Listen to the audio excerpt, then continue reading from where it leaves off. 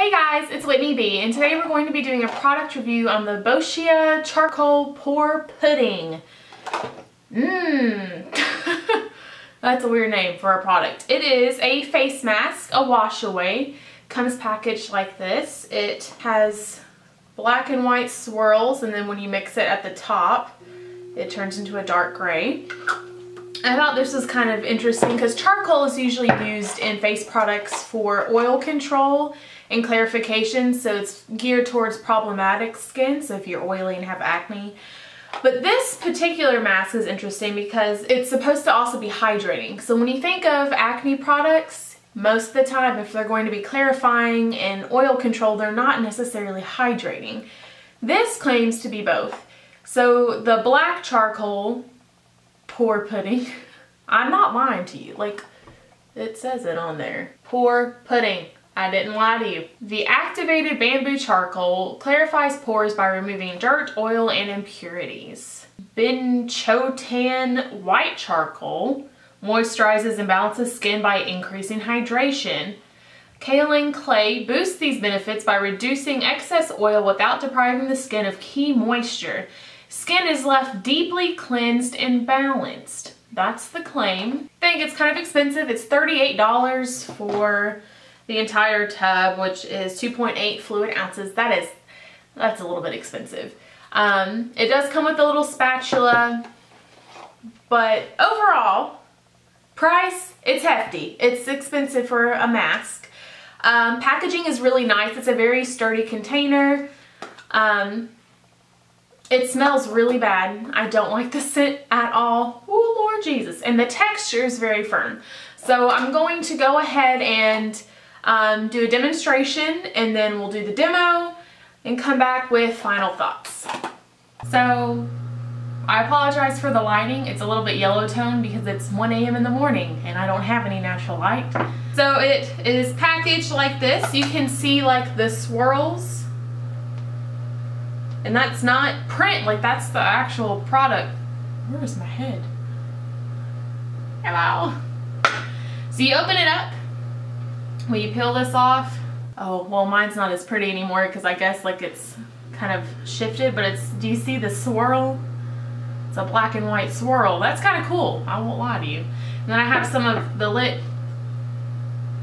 Oh, that smells bad. Oh, it smells bad. What is that smell? You can't stop smelling the smelly. It's like that. What is this? If you are sensitive to smells, this may not be for you. Like, go to Sephora and like open up the tester and sniff it before you buy it. Recommendation number 1. So I'm going to I washed my face and I went ahead and toned. I always do a toner before I do a mask. I don't know. I just do. I do it. I'm gonna just kind of, whoa, okay, there is that. And it comes with a handy little spatula, but I'm gonna use all of the product on the lid first because it was expensive and I ain't got enough money in my life just to be throwing away products. So when you mix it onto your face, obviously black and white makes gray. And I think if it's like any other charcoal mask, it's going to lighten up to a light gray when it's done drying. So I'm just gonna go in here. I'm not using the spatula, I'm not that kind of person. And then with clean hands, y'all nasties, we're just gonna spread this over my problem areas. Now for most people, that's gonna be your T-zone. So you'll do a little bit on your forehead, down your nose, in your chin. Well, my whole skin is a problem zone, so we're just doing my whole face. Not too close to my hair though. Get all of that. Get all of your nose. You got pores all over that thing. Okay. So it's called pudding. They call this a charcoal pudding. And I can kind of see why. Like if you, it's like a Dairy Queen Blizzard. Hey. Hey. Oh God. That looks scary. Look how white my teeth look. 1 a.m. Okay. Don't forget that. It's 1 a.m. right now. So it's very thick. Like the consistency, can you look? It's barely any of it came off. So, oh, well, let's get the bottom of my chin too. I've covered all the areas that I want to cover. And it really didn't take a lot of product. I only dipped into it a couple of times, so that's impressive. Cap it off. It says to leave it on here, I think 15 to 20 minutes. Yeah, 15 to 20 minutes. What time is it now?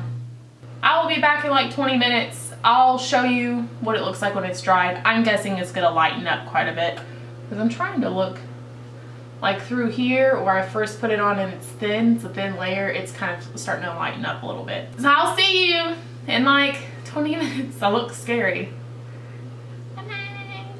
Okay, it has been 20 minutes and it's still not fully dry. So I don't know if I applied too thick of a layer, which I don't think I did. But let me bring you in. Let me show you. Hello! So if you can see, this area here is dry. It still has a sticky texture, like very rubbery, but the rest of it, as you can tell, is like a distinct line of not, if you like, where I guess I didn't like rub it in, there's like the black and white smear.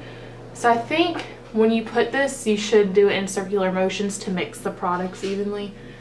I'll try that again the second time. But it's like sticky. It almost feels like a peel off mask, but it's not. It's a wash off. So I'm gonna give it like 10 more minutes. If it stays this way, then I guess this is just how it works. Girl, look at those teeth though. Like, hold on. I look like an emoji.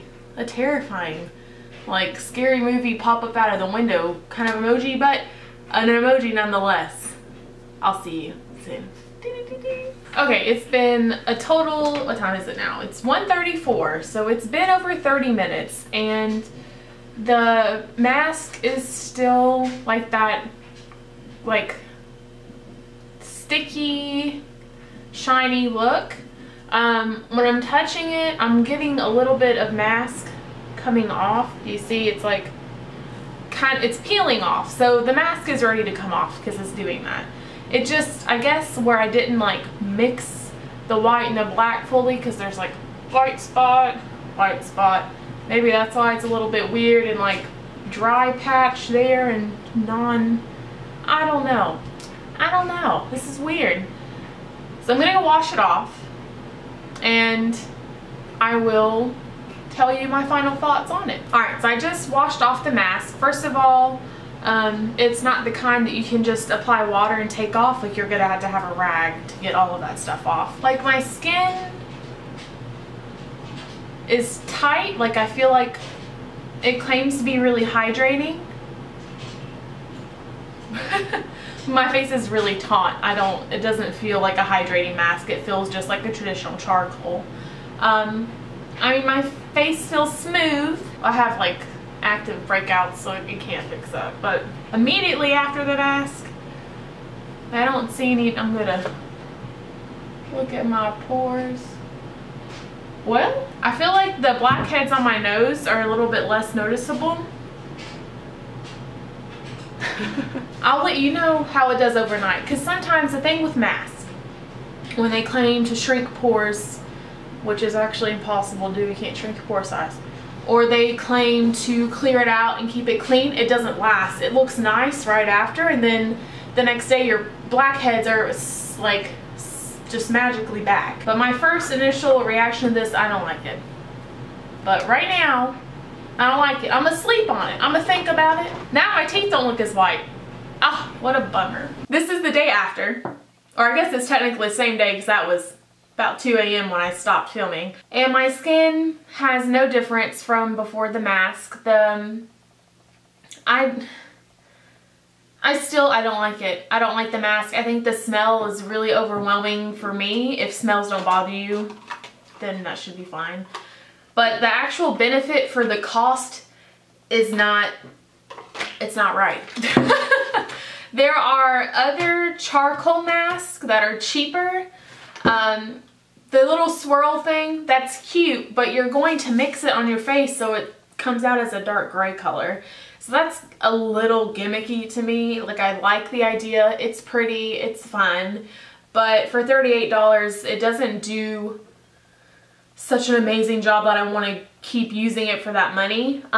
Origins has a clear improvement little charcoal mask. This is a mini size. The full size is still 20 something dollars, so at least 10 bucks cheaper for the same amount. And I actually like the Origins charcoal mask better. This, which you saw, it like dries weird and inconsistent. Like I had a patch that lightened up and then the rest of the face didn't. I didn't feel that my face was that hydrated. It was actually really tight after the mask, which normally is what I expect from an Oil Acne Pro mask. But when it claims to be super hydrating, that's not exactly the finding I wanted to have. So overall, I mean, it was nice. It didn't irritate my skin. It didn't cause any issues, but I don't think it's worth the money. If you want to splurge and you want to have like an aesthetically pleasing mask in your collection, then yeah, go ahead and get it. I would ask Sephora for a sample first. So before you shell out that much money, go ahead and try a sample. I'm not going to buy it again. I'm kind of on the fence of maybe returning it because it just was terrible. Like that smell, I can't. Oh, it's so nasty, but I can't stop smelling it. Don't buy it. It's not good. There's other stuff out there that's better. So that was the review of the Boscia charcoal pore pudding. The pudding. I wanted to love you. I wanted to love you. But if you liked the video, give it a thumbs up, subscribe, leave a comment below, and I will be filming many more product reviews. My whole little counter is just filled with products I'm going to try.